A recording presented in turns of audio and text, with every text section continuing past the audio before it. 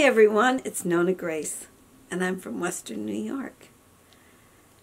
The topic today is going to be, I actually have a topic, can you believe it?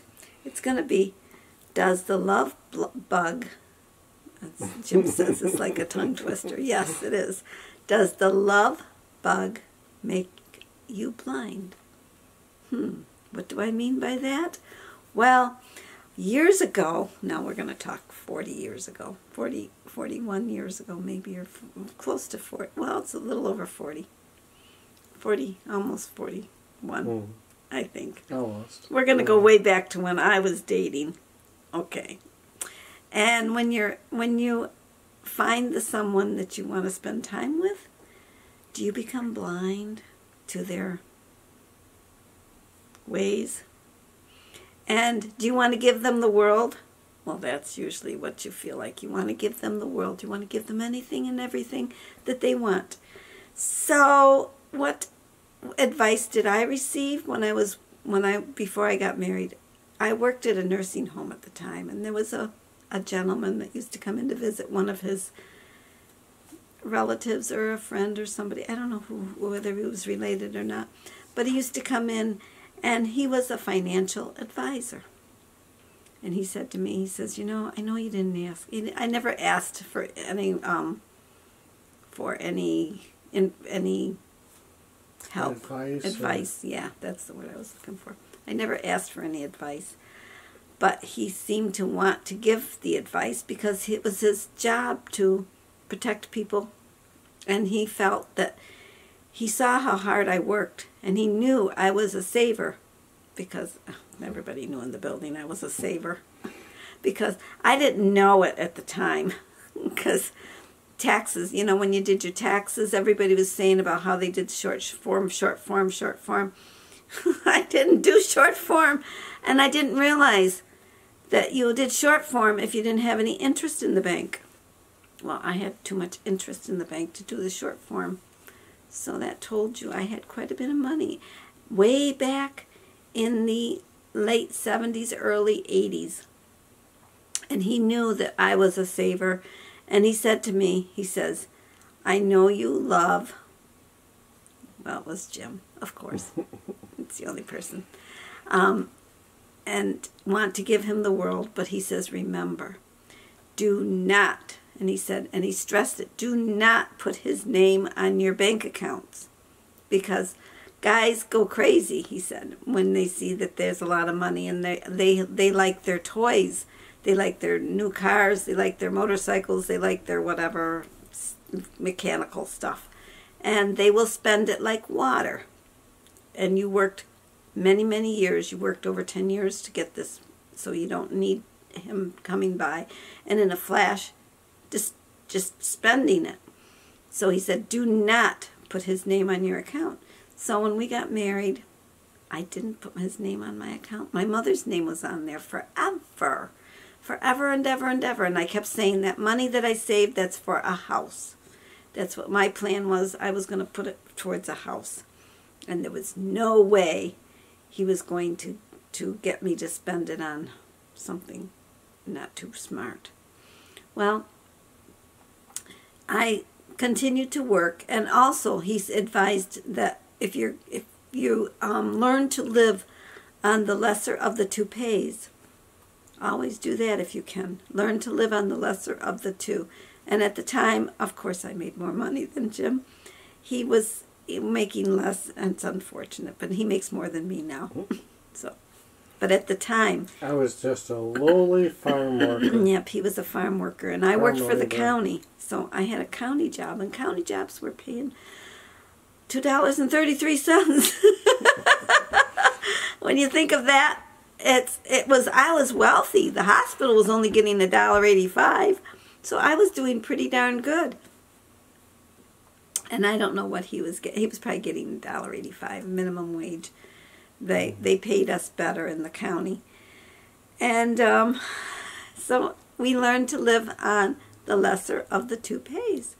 And so when it came time for me, because I had said before, before you get married, another thing you want to do is you want to establish the groundwork of what your income will be looking like.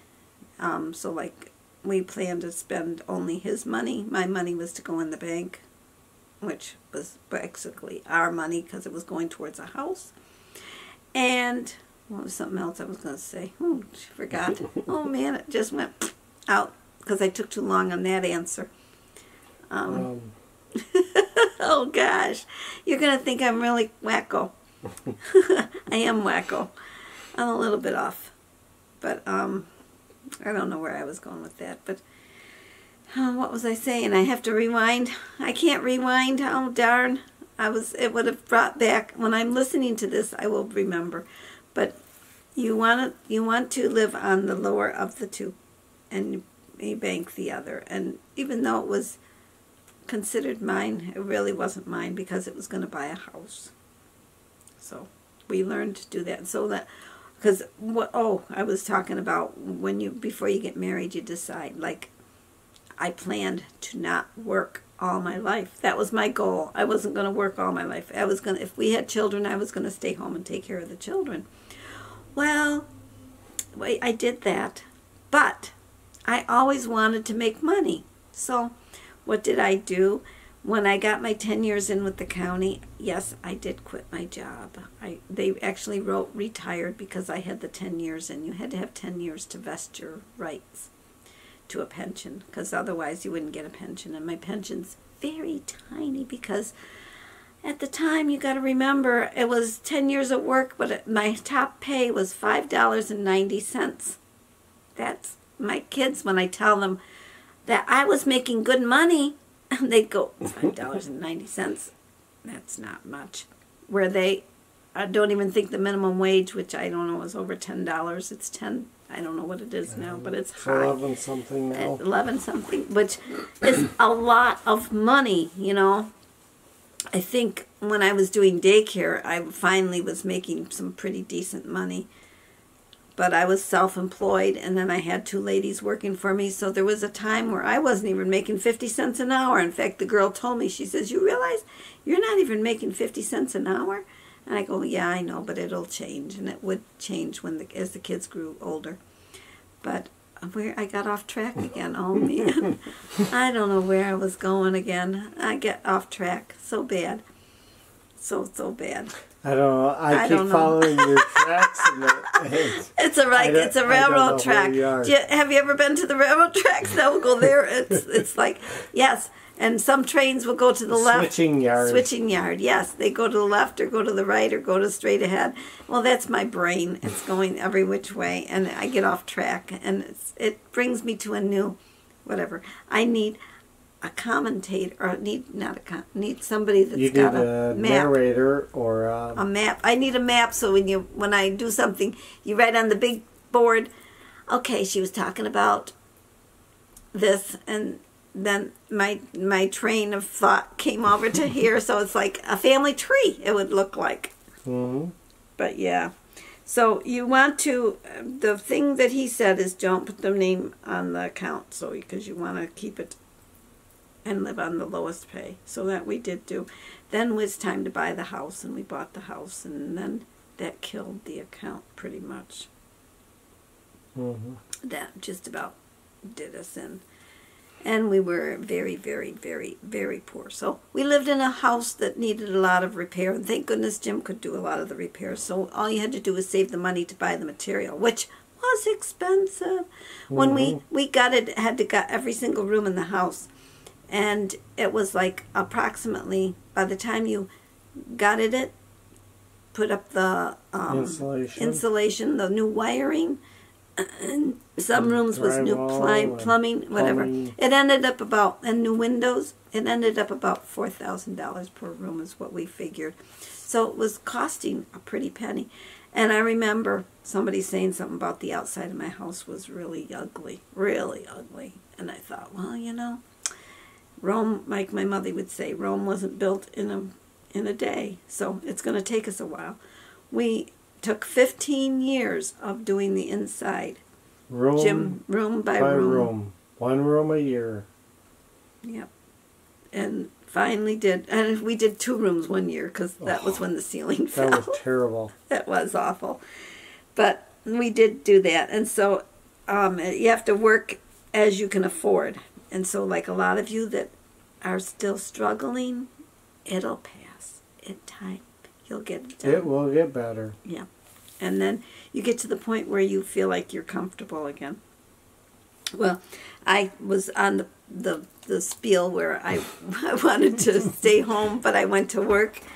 And what I did is, yes, I quit my job. I stayed home, but I wanted to make money. So what did I do? Because I have a hairdressing license, I got myself an independent job to where I would go to this nursing home that had just opened up. And I would bring my 2 children with me, and they would play with the old people. The old people used to look forward to them. They'd have coloring books and things out for them and games out for them because they used to love it when they would come and play.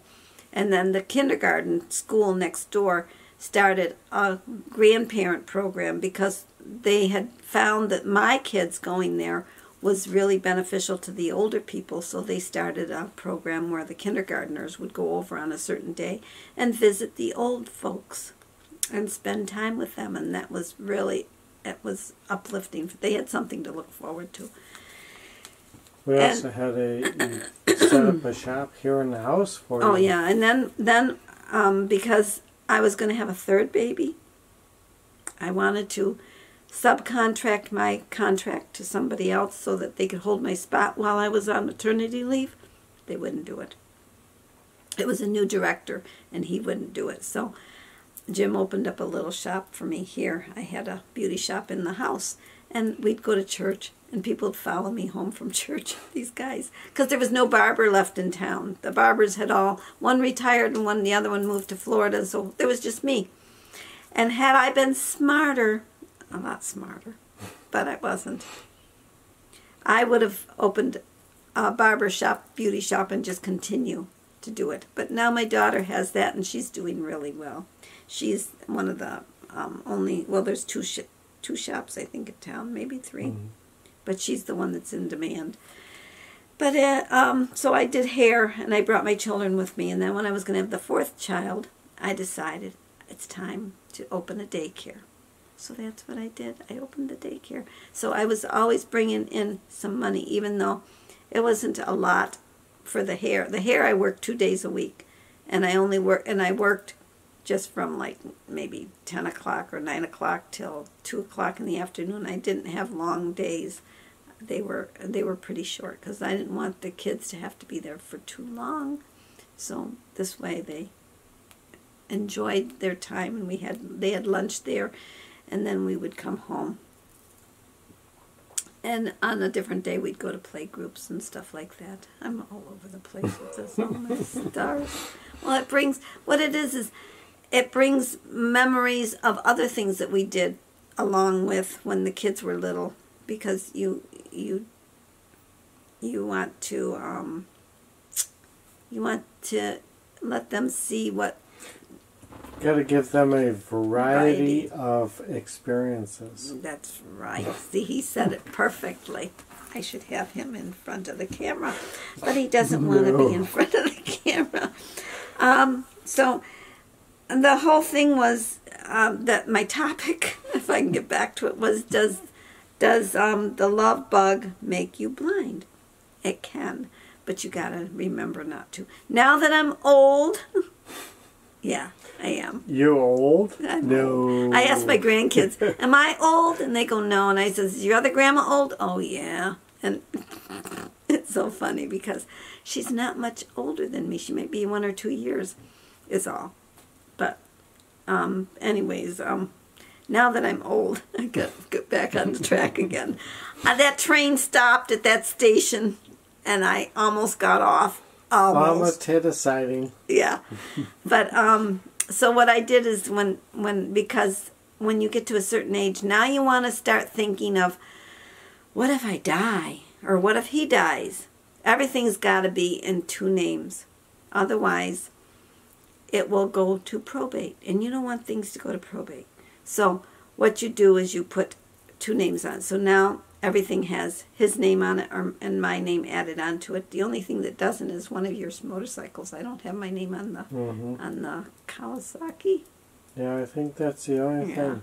I would have a hard time. Because what happens is when somebody dies, you have to prove that you own it. So that means you have to bring the death certificate, you have to bring the title, and I don't know, it's a lot of rigmarole. Not something I want to mess with.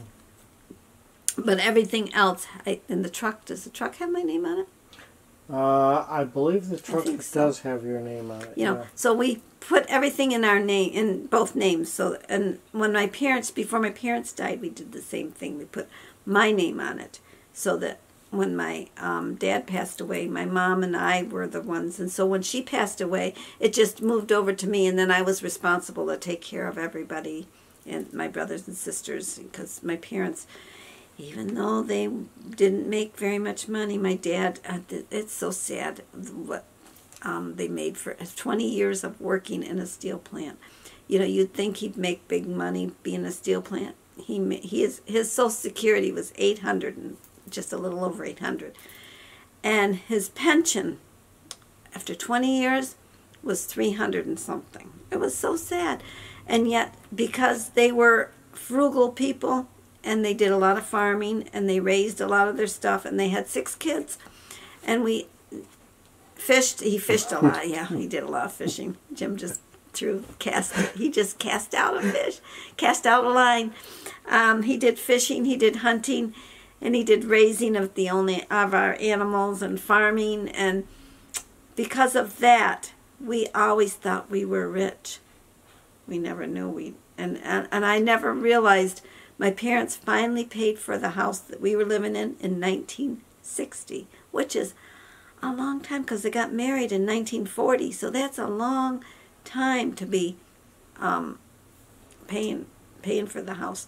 And years ago, I'm really off this video. It went from whatever love causing the love bug.